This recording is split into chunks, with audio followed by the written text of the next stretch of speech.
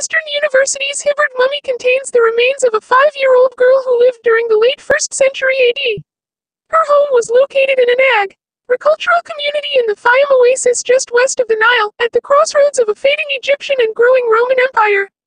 And on Monday, a team of scientists carted her off for a 24-hour session with a particle accelerator. The experiment at the Advanced Photon Source at Argonne National Laboratory used high-energy X-rays to further probe the material composition of numerous objects embedded deep inside the mummy without damaging its remains. This is a far cry from the mummy unwrapping parties that were popular in Victorian England when Egyptomania gripped the nation in the 19th century. Performed in the name of science and entertainment, those crude experiments tore into mummies, destroying many specimens in the process. But times have changed, and so has technology. Our main motivation is to use the physical sciences to be able to unpack the technology of art, said Mark Walton, a materials scientist at Northwestern University and a leader of the project.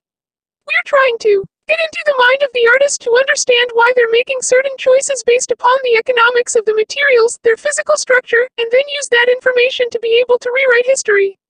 Instead of a golden, idealized, three-dimensional face akin to King Tut's sarcophagus, the Hibbert mummy has a more photorealistic representation of the girl's face painted onto a wood panel.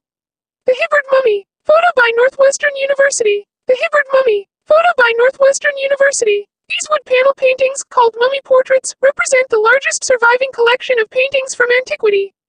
Preserved by the dry Egyptian climate, thousands of these mummy portraits have been found, but only a small fraction remain intact with their mummy. Why scan a mummy? The idea for a high-energy examination came after one of the co-curators, S.C. Ronco, stumbled upon a fully intact mummy, with portraits still attached, at the Garrett Evangelical Theological Seminary on the Northwestern campus. We had a whole intact mummy right here on campus, Walton said. The museum community didn't know it was there.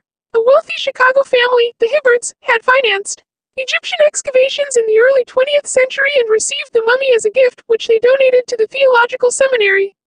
In a stroke of luck, the mummy originated from the same region of Egypt as the portraits that the team had already been collecting for the exhibition. Several mummy portraits also discovered in the Fayum oasis. Photo by Phoebe A. Hearst Museum of Anthropology. Several mummy portraits also discovered in the Fayum oasis. Photo by Phoebe A. Hearst Museum of Anthropology. Walton and a colleague from the Classics Department, Taco Terpstra, enlisted the help of undergraduate students in analyzing the mummy's material makeup with a variety of specialized scans. Olivia Dill, a first-year art history Ph.D. candidate, is helped conduct a CT scan of the Hibbert mummy to discern how she died. With no visible injuries, the researchers think the girl likely succumbed to a disease.